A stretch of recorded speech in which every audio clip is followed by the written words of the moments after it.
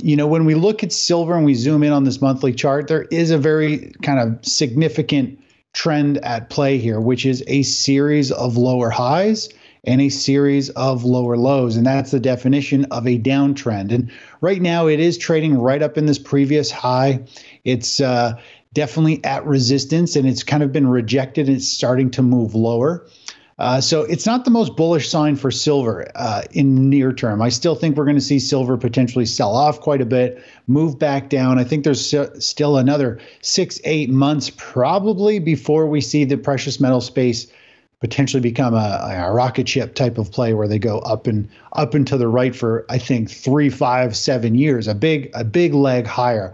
Over the past year, there has been record high demand for gold, silver, and some other precious metals. This, in addition to the changing dynamics in the geopolitical zone and the chaotic state of the United States economy, has prompted many analysts and veteran precious metals investors to predict an upcoming massive breakout in the prices of the leading precious metals. Analysts and investors in this category believe gold and silver prices could take off any day as soon as it begins to dawn on more people how fast things are changing in the investment scene. But one analyst is taking a different approach to the precious metals market.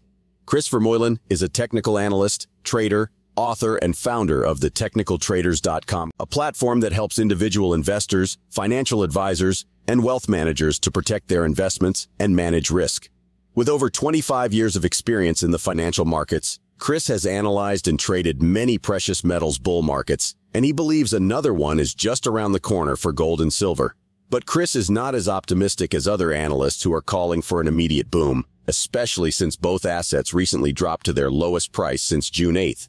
According to Chris, we might yet see more downtrends in silver, the more volatile precious metal, which has been known to drop by 6 or even 8% within a short period compared to gold's usual 1 to 2% drops.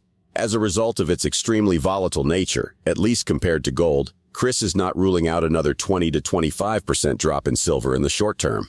For gold, which he describes as the world's top safe haven asset, Chris is slightly less bearish.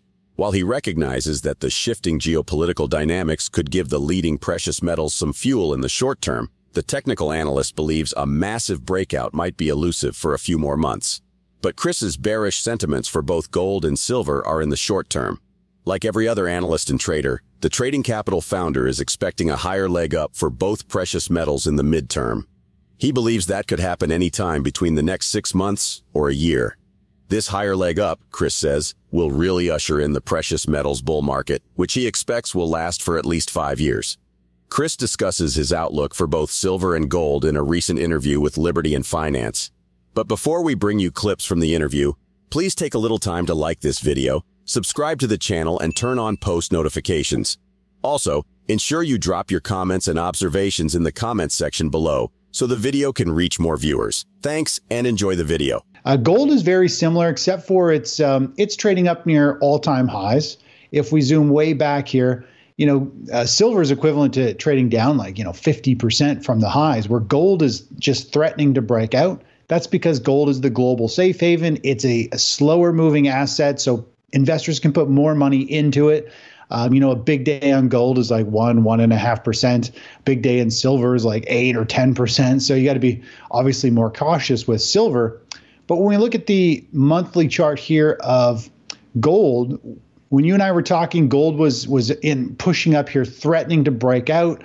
But all the market internals around the precious metal space at that time, I was telling you, are very bearish. It all breaks down to the time frame of trader or investor you are. So you could argue here we do have a series of higher lows. We have a series of higher highs. So in the shorter term time frame, it is oscillating and trending higher, and it has been down near a support level. It's starting to bounce. So short-term traders, you look at this little trend, it's in a very short-term trend to the upside. This longer-term view that lasts, about a year almost, this is also kind of trending higher as well. But the long-term charts, those patterns typically trump all the shorter plays. So you got to be aware that, if we were to look at the silver chart, it's actually got a move down, and this little trend up is known as a bear flag pattern, which is the halfway point for a move. So we can use Fibonacci extensions, which is one of my favorite tools, is the most accurate technical tool that I know. I've used it for decades. It tells us where price is headed next. And it's based on the sell-off and the bounce. That is telling us how much downside potential there is. So right now, silver has got the potential to drop to $21, which is about a 12% decline. And that's kind of where that short-term chart is pointing to. So, you can break a chart down. If they're fractal, you can break it down to any time frame, and you'll keep flipping between an uptrend or a downtrend as you move time frames. The key is to understand what the longer-term time frame is, like the tide of like the ocean. If silver tide is naturally going up, then you want to be looking at buying dips on the shorter-term trends. But right now, the monthly chart of silver, as we talked about, is the tide is going down. It's in a long-term downtrend. It's at resistance. And I'd be very aware that if you're going long here, it better be for a quick play, and you better be very aggressive to protect your profits, because if it starts to roll over, it can move a lot lower, back down to the 18 level or beyond. During the interview, Chris also gives his worst short-term prediction for silver. According to the veteran technical analyst, a worst-case scenario for silver will be a 20 to 25% drop from its current price. As of press time, the silver spot price on Bullion Vault is $23.91 per ounce. A 20% drop will see the precious metal drop below $19 per ounce, while a 25% drop will have it trading at $18 an ounce. The last time silver traded in that range was in October 2022. Chris believes a financial reset is imminent for both gold and silver and the overall financial markets. He believes it would be prompted by the tech and AI bubble burst, which would send the stock market into a spin and force investors to liquidate even their silver and gold positions. The technical analyst also gives his outlook on whether the U.S. Federal Reserve will announce a pause this week and how such an announcement will impact the markets. Based on this initial little chart pattern here, $21 is that downside potential. If it bounces at that level and it forms another bear flag, it would probably be a larger bear flag. Then we're probably going right back down to 18. So it'll definitely do quite a bit of damage to the price action. We're pretty much $24 right now, 18. That'll be a pretty major bottom. A lot of support will be down there. So yeah, there's a lot of downside potential. If it falls down there, investors need to know that's a 25% haircut, which is not easy to stomach. And I mean, I've talked to a lot of different financial advisors, and when any asset drops more than 8%, investors start to get really uncomfortable and panic. And, it's not something you really want to hold on to if it's going down. You can always buy it later, hopefully at a lower price, or you can always buy it later when it's in a new uptrend and it's going to go higher for years. Instead of, if you look at this chart, it's pretty noisy. It's all over the place. That is a roller coaster ride for somebody who just wants to kind of buy and hold it and ride that out. There's other assets to be in. We're along the NASDAQ right now. One of our positions there, we're up. We just hit a 30% target at the opening bell today. With that play. So instead of sitting here with your money in, potentially precious metals at the moment, you could be putting it into other sectors or assets that are rising. And when there's a financial reset and the precious metals space starts another major bull market, puts in a bottom, which you and I will be covering when that time comes, it's going to be the time to buy physical metals and load up, because I think that'll be the time we go into a 5+ year rally in metals, and we've been waiting for it for a long time, and we're close. I feel like we're months, half a year, maybe a year away at the most, I think, but we're getting there. It is. It's going to be a big roller coaster. And the problem is, if the stock market eventually rolls over and sells off, like right now, the stock market is the indexes are in rally mode. You look at the NASDAQ, it's heading up. It looks like it wants to try and make a major double top. The SP 500 is in rally mode. But, for example, last Friday, I was watching the markets. They all closed positive, but almost every sector was red, closed down on the day, but technology and the AI movement and semiconductor space with Tesla and Apple, part of that rally.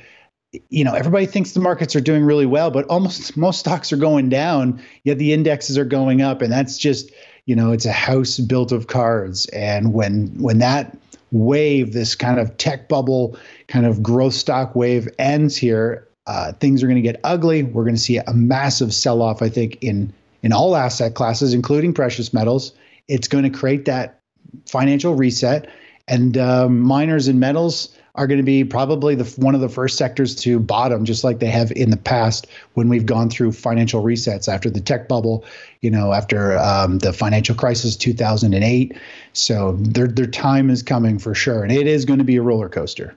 The Fed might move price action a little bit, but overall, there's bigger things at play. We're in a much larger economic cycle and just an overbought cycle for assets across the board, especially like real estate and stocks still. So they're usually behind the ball in what's happening, and they're always kind of reactive, not proactive, it seems. So it's going to be interesting. They always cause a lot of movement, but they don't totally dictate the trend of the market. After 10 consecutive rate hikes that have taken its benchmark rate to the highest level in 16 years, the U.S. Federal Reserve is expected to announce a pause on Wednesday. This will undoubtedly come as a relief for the overburdened market. However, Fed officials believe this will not be the end of the rate hikes, as inflation is still above the central bank's 2% target.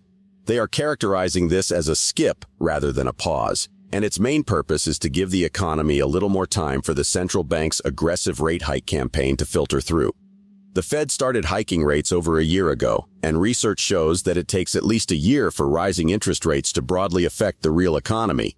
So this pause or skip will help the Fed analyze the effect of its aggressive rate hikes on things like employment and consumer spending.